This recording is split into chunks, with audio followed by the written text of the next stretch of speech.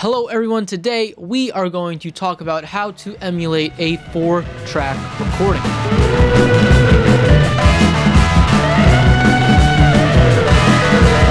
If you are a frequent traveler of this channel, you know how much I harp on the benefits of implementing limitations in your recording studio.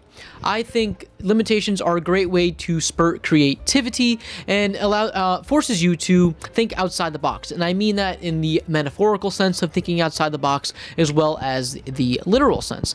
And limitations can manifest themselves in two ways in your recording studio, and this is in natural limitations that are just an occurrence of limitations set by the equipment that you have and the recording environment that you're in. And the second is through artificial limitations, and artificial limitations are limitations that you impose upon yourself to limit your capabilities during the recording process. I think both limitations can be helpful in keeping your tracks fresh and hot. And today we're going to hone in on the artificial limitations that you implement in your recording studio. And I think this is very applicable in the modern DAW-infested recording world, where people have access to endless possibilities, endless tools, endless plugins, endless tracks, endless recording times, endless. Everything is endless in the modern digital recording world. And by setting artificial limitations upon yourself, you are going to force yourself to have a different recording process and thus a different ending mix sound. And as I said, this is a great way to spur creativity, and I hope that you can learn something from this video and implement it in your own recording process, and hopefully come up with something new that you haven't done before. And the particular idea that we will be focusing on in the video today came to me when I was wrapping up a song on one of my reels, and it was the last full-length song I could fit on my on the reel that I was using, as there was only about 60 or so seconds left of blank tape at the end of that song. And you know, in a professional recording studio, that blank tape would either just be left there as protection, or it would be discarded, or it would be saved on a separate reel for future use. But I wanted to try a little something different, and I thought it'd be really cool if I could split up the 1-inch reel that is separated into 16 tracks. If I could separate that into 4-track songs, and you know, thus I wouldn't be wasting this end of tape. And I had 4 rough ideas that I wanted to do anyway as filler transition type of songs from my album Distorted Proportions, which, did I mention I have an album out? Whoa, slow down there, Mario. What? What's the problem? As you know, the team and I have been up all night crunching the numbers in order to optimize your YouTube channel's performance. Yeah, so? Well, according to our calculations, self-promotion is hurting your channel. How could that be? Well, as it turns out, we received a pretty lengthy comment from user detailing all of these criticisms. Yeah, and what are these criticisms?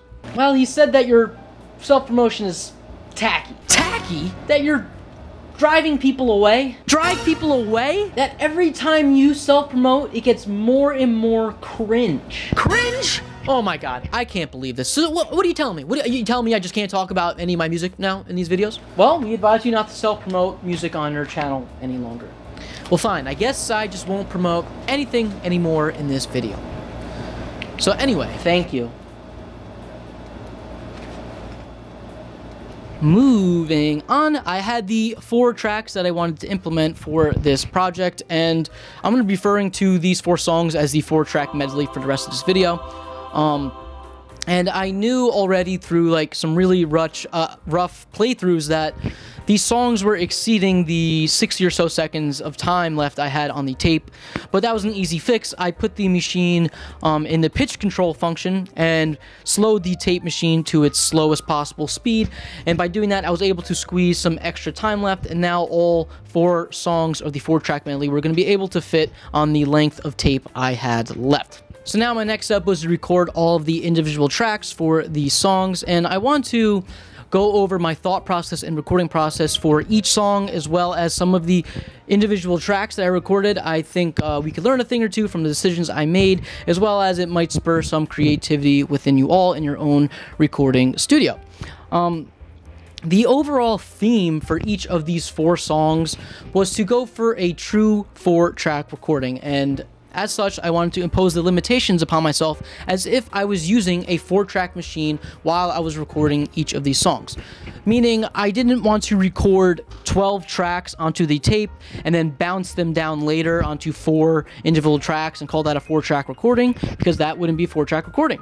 Instead, I wanted to stick within the 4-track sliver dedicated on the piece of tape, and I was going for a live garage band type of sound. So I didn't want to do any bounce downs. I wanted to record every track as it was going to be played during Mixdown. I didn't want to do any bouncing, any mixing of tracks onto singular tracks. I wanted it to be all separated for each instrument. I wanted these songs to be pretty bare bones and not a lot of production value. And while I wasn't necessarily going for a specific era of music, I would say I was kind of going for like a local garage band who had access to their own consumer 4-track tape recorder, maybe something like a TIAC A3340, maybe something like that. And you know, that might place the time period somewhere in the mid 70s or the late 70s. Or maybe throughout the 80s, and you know, that's kind of the sound I was going for. Once again, not really going for a specific era. The compositional elements of these songs are more 60s inspired, however, you know, there's a lot of reverb on the instrumentation as well as the surf element. Another overarching theme for the 4-track medley is the changing drum sound between each song. The other instrumentation is relatively recorded the same between each song, and only very minor differences, but the drum tracks all have 4 different setups per song, and my original intention was to go over each individual's song's drum sound in my garage rock drumming video, but that video was getting way too long as is, so I only focused on one song, the new Hey song, and you know, I didn't go over the 3 other songs. So keep that in mind when you're listening to the end product. Listen to how the drum sound is going to change from track to track, and look at the microphone configurations that I use for each and compare the differences, and hopefully you could learn something from there as well.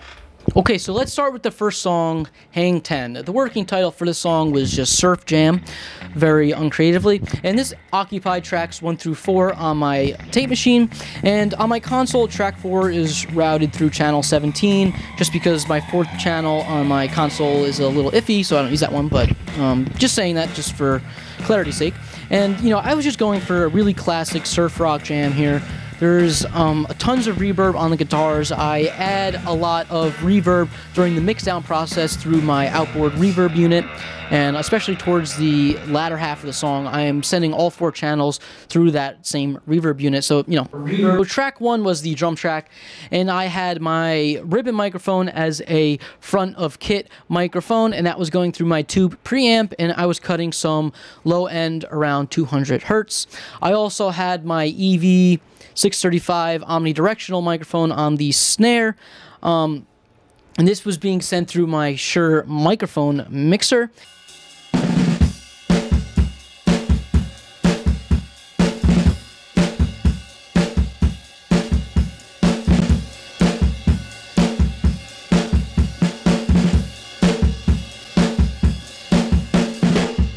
Track 2 was the guitar track, and I was using the EV RE15 about 6 inches away from the grill cloth. That was being sent through my same tube amp, and I was also combining that signal with the omnidirectional microphone, the EV635A, that was placed about 2 feet away from the same twin reverb amp. That was being sent through my Shure microphone mixer, and those microphone signals were being summed together and sent through a compressor for some moderate compression, a ratio of 5:1, a medium attack time, and a somewhat fast release time. And my thought process with these 2 microphones is to get a really focused sound with the super cardioid microphone that's really close against the grill cloth. It's going to get a lot of the speaker sound while ignoring a lot of the room sound. And for the second microphone that's backed off the grill 2 feet, that's a omnidirectional microphone that's going to be picking up sound from all around the room. It's going to be getting most of its sound from the speaker, but it is going to be colored by the room, giving it a roomier sound. And I think by combining these 2 microphones, you get a really full sound, and I used this setup quite a bit recently for my guitar tracks.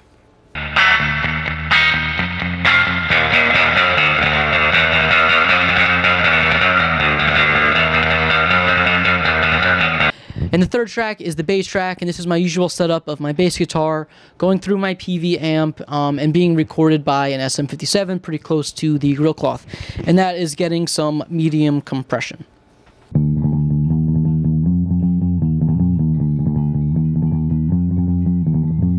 And the fourth track was the second guitar track, and this track was used for the intro dive bomb on the guitar, as well as some supplemental bits on the rhythm section. And this was recorded with the EV635A about 1 foot away from the grill cloth of my twin reverb.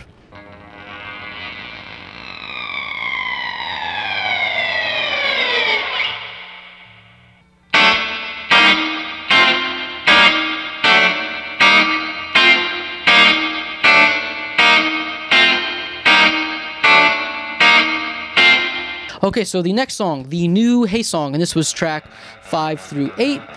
Track number 5 was my vocals, and I tried many things here. I was trying to go for a live clubs type of sound, like a bar type of sound, and I was using my Yamaha mixer to try to get a PA sound, and I tried so many configurations, so many different microphones, so many different speakers, and it just wasn't sitting right with the mix, and I wound up just going with the really vanilla setup of just SM57 about 6 inches away from my mouth and just singing like that. So that's what I wound up going with for track 5. Hi! Ho! Track number 6 was the guitar track, and that is the same exact setup I used on track 2 of the previous song. And you're going to be seeing that setup a lot during the 4-track medley.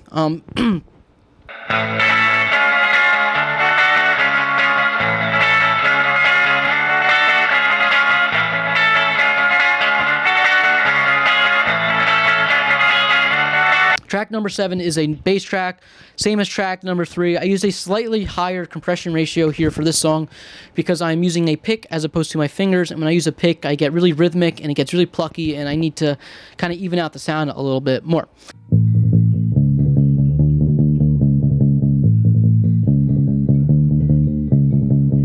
Track number 8 was my drum track, and as I mentioned 1,000 times, I talked about this track extensively in my garage rock drumming video, so I'm not gonna harp on the specifics here. I used my low impedance Radio Shack microphone as a crotch mic, and that picked up the sound of the whole kit. And for this song, I was going for like an anthem rock. I don't know if that's a genre, but like, something a crowd can chant. It's something easy to follow. It's just a bunch of haze, a bunch of oohs and ahs, and it's something to get your feet stomping, crowd moving, people sing along to. So that's kind of what I was going for that song.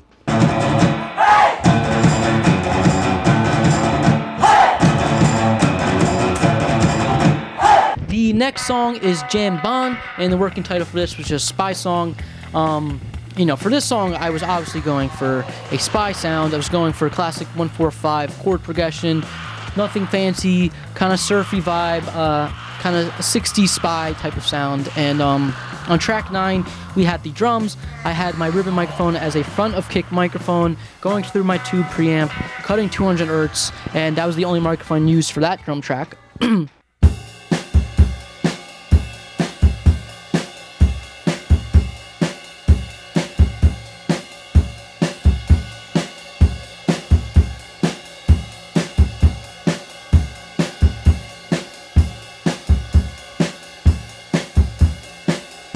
For track 10, that was guitar track, same as track 2. Not going to go over that again.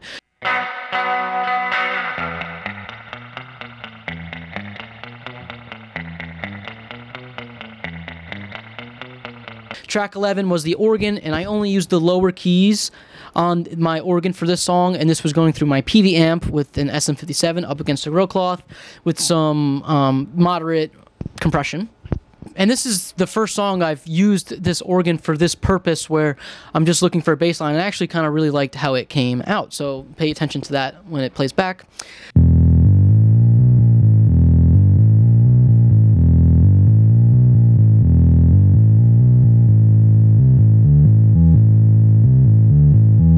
Track number 12 was the lead guitar, and this was just my 635A, about 1 foot away from the grill cloth, and a moderate compression ratio of 6:1.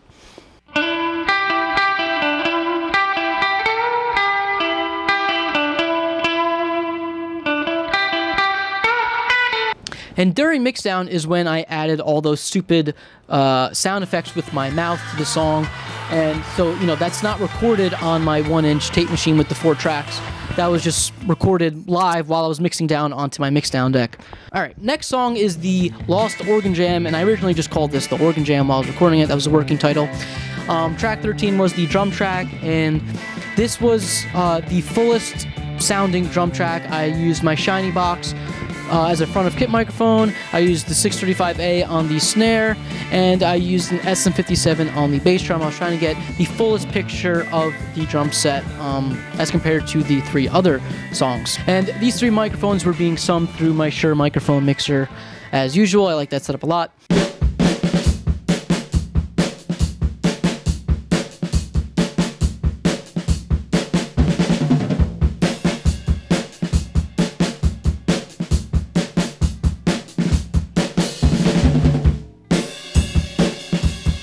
Track 14 was my organ, and here I had the upper deck going through my Twin, and I was recording that with the EV RE15 through my tube preamp, and the lower deck was going through my PV amp, being recorded by my SM57.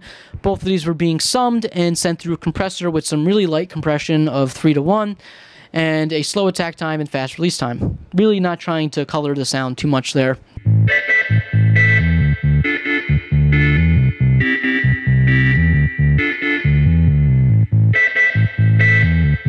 And the track 15 was the rhythm guitar track. Once again, the EV635A, about 1 foot away from the grill cloth, going through my Shure microphone mixer. Low ratio of 3:1, medium attack time, and fast release time.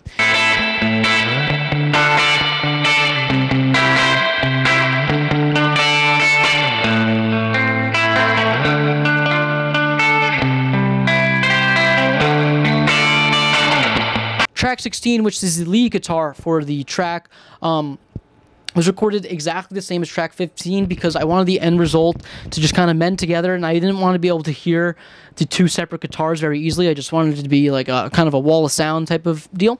So that is what I did.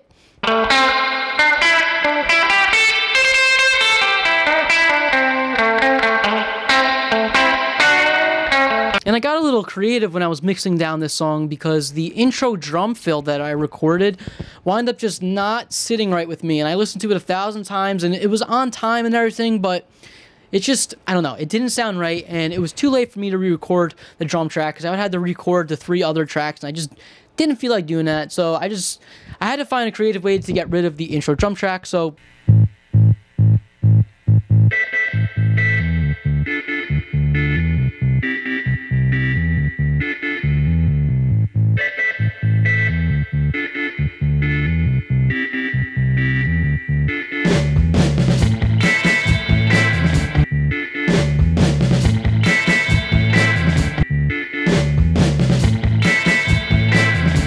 And that's how I came up with the idea of starting with rewinding the tape and recording that sound of the tape rewinding onto the Mixdown deck and pressing play right at the point after that drum fill that I wanted to exclude. This way the song would start right at that point. And so that's what I wound up doing. And I wound up getting lucky and timing it exactly right on the first try when I was doing that. And I actually really like the end product. And it makes it sound like it's a short excerpt of a longer song. That's why I wound up calling it the Lost Organ Jam, to kind of facilitate that idea where it was, you know, just a short section of a much longer song. I also left a 4-bar drum break at the end of the song, and that is purely because I have future plans of making like a Beastie Boys type of song where I use a drum loop, and I wanted to use a couple bars of that drum break as a drum loop, so I'm just kind of planning ahead. So that's why I wrote in that 4-bar drum break. During the mixdown process, I added parallel drum compression to each of the drum tracks. I added some reverb here and there on individual tracks as needed, and I was mixing down all of these songs onto my Tascam 22-2 as mono mixes like the rest of the album, Distortion. like the rest of something. I'm not going to go through the specifics of the mixing and mastering process because the last video I did, I went into brutal detail of all the things that I do for that. So if you're interested, just watch that video. We don't need to go through that again. The only difference between the 4-track medley and the rest of the album's mixdown process was that I was using the mixdown deck at 7.5 inches per second as opposed to 15 inches per second. And I did this for two reasons. And the first reason was because I was going for a slightly low fidelity sound, trying to mimic that homegrown garage live band type of sound like I was trying to describe earlier.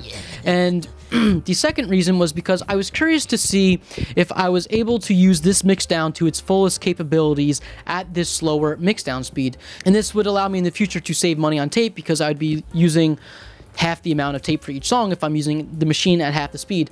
But the end result kind of told me that I had to do some significant EQing prior to hitting the tape to get an end result that was equivalent to the playback recordings I was getting at 15 inches per second. And for that reason, for the future, I'm probably just going to stick to 15 inches per second. It just, this machine in particular, colors the sound a little too much at 7.5 inches per second. Okay, so let's listen to the 4-track medley in all its glory.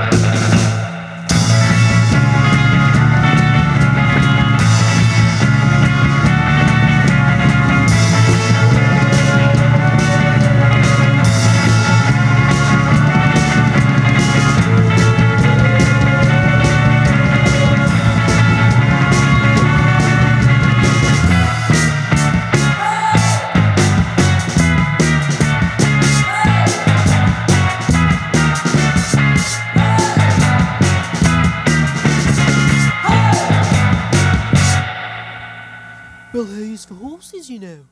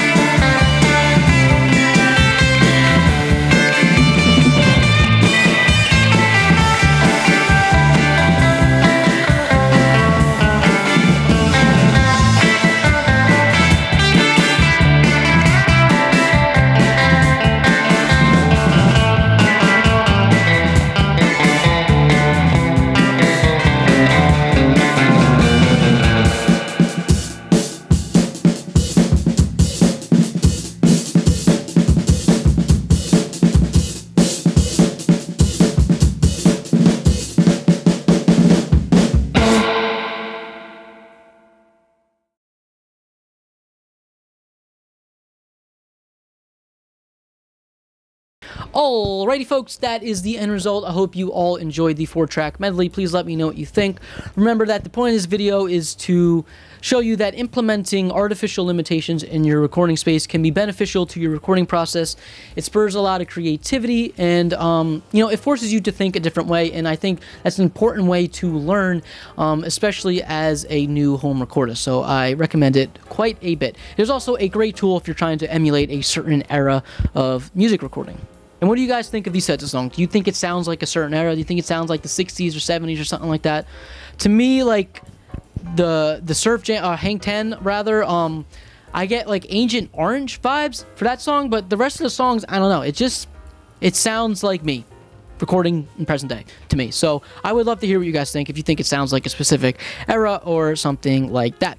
And if you do find yourself hesitant to implement these artificial limitations in your recording studio, I think limiting the number of tracks that you're going to record on is a great place to start. And the possibilities here are really endless with the tracks. I mean, if you have an 8-track tape recorder, maybe you do 2 4-tracks, or maybe 4 2-track songs.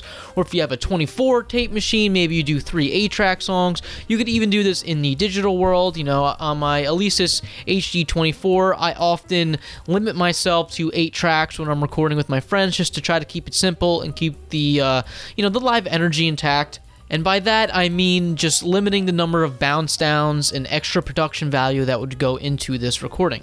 And this idea is also possible if you're just recording on a DAW. I know the temptation must be really hard not to just record onto an endless number of tracks and keep layering guitars and stuff like that, but I implore you to try to limit yourself and stick to a small number of tracks if you're going to try something like this in your recording process, and I guarantee you, you will get something good in return.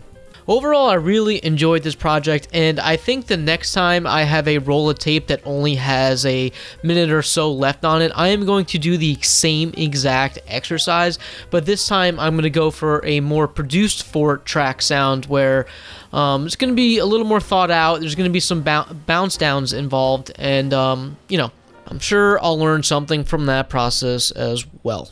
As always, thank you guys so much for watching. I hope you enjoyed this video, and I hope it influences you to close YouTube, go in your recording environment, and record some tunes, because that's what this should be all about.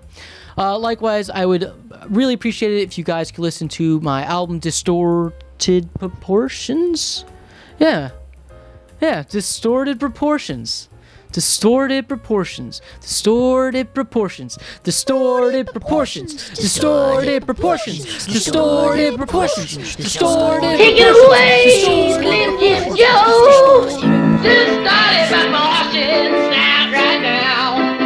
Whoa, you can buy it on Bandcamp or some equivalent. Whoa, or maybe just email me and we'll avoid paying all those service fees. Don't forget about the government taxes that will be avoided. I hate paying taxes, Slim Jim Joe hates taxes. But at the end of the day, it really doesn't matter, because this song's about the album Distorted Proportions. Thank you, Tiny Tim. Woo! Distorted Proportions. Wow, whoa, whoa, whoa, whoa. Okay, all silliness aside, I guess I should respond to said criticism, because it is a valid criticism of self-promotion in these videos, and honestly, I didn't think this would be something people would have an issue with, but nevertheless, let's just talk about it, because I want my intentions for these videos to be extremely clear. Even from the beginning, when I was getting maybe 5 to 10 viewers per video, I was still promoting my music in all of those videos, and with clear intention of wanting people to listen to my music, and I thought these types of videos were great vehicles to do so, and, you know, unapologetically so, I have continued to promote my music. And to be honest with you, when I was a little boy, I didn't imagine myself being like a famous YouTube educator star or something. I imagined myself being a musician, you know, a musician playing on stage for people. And as such, I try to push myself into that route as much as possible. So that is where the self-promotion comes from. And honestly, I think I should be allowed to self-promote on my YouTube channel. So I'm definitely going to keep doing so. I'm definitely going to be talking about my album a lot. So look for that in the future. If that offends you, I'm sorry. No hard feelings to the guy who commented that. It's just, I'm going to keep self-promoting. So that's that. Hope everyone has a good night. And let's end it with Slim Jim Joe. That's right, kids, it's me, Slim Jim Joe.